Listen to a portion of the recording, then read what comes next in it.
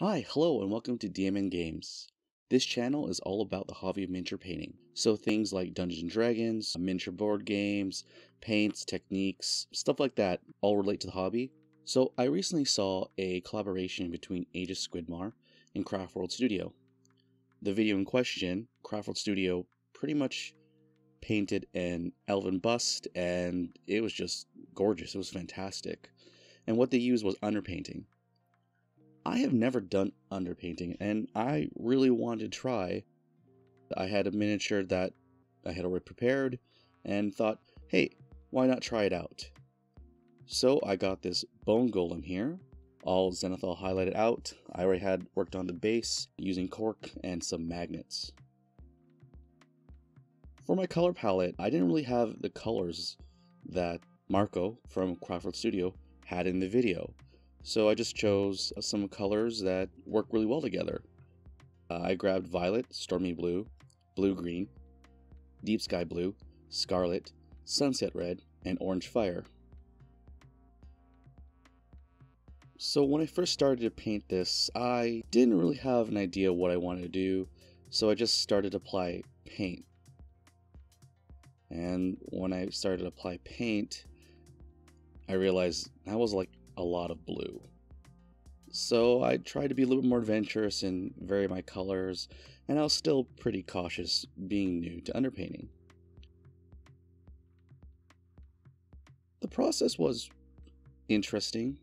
I felt a little bit nervous, a little bit apprehensive, because it's very different from what I normally do, which is just a base coat and then adding highlights, adding washes and such. So this was a whole new experience.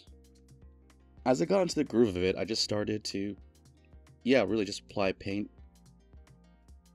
In a couple spots there was some gray, but getting new paint, painting over it, having it all nice and fresh, it started to look a little bit better.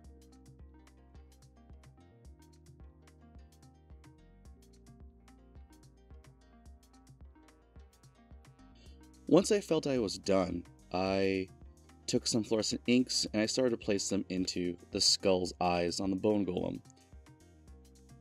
What I was thinking when I was placing these fluorescent inks was that this miniature would be presented at a table by a DM for the players. Bringing out a UV light, flashing at the skulls, and the light and the eyes glow. And I thought, that'd be really cool.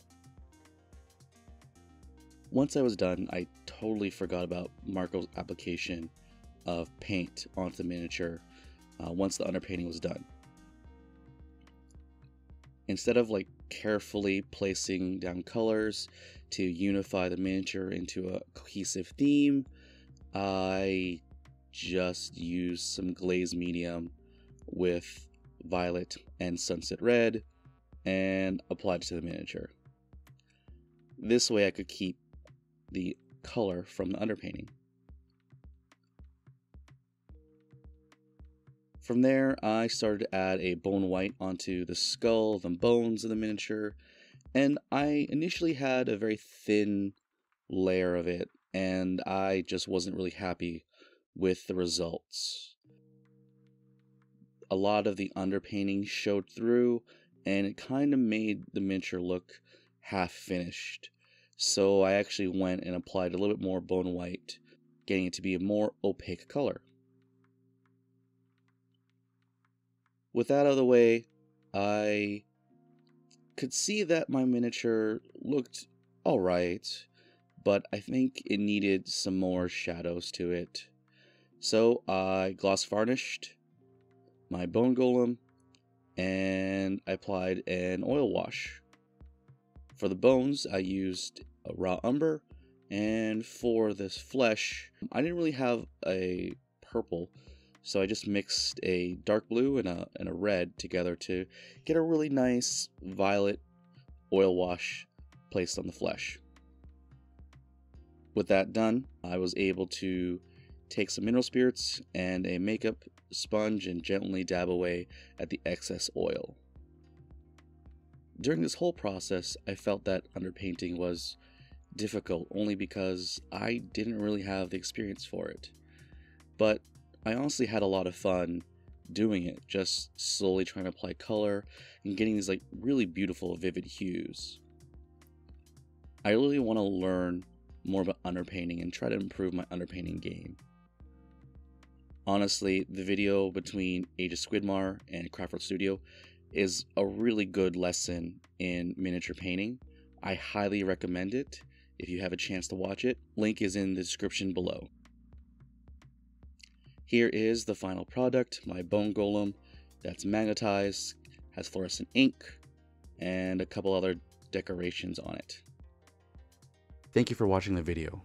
I hope you enjoyed it, and if you did, please think about hitting that like, subscribe, and bell notification. Really, once more, thank you for watching.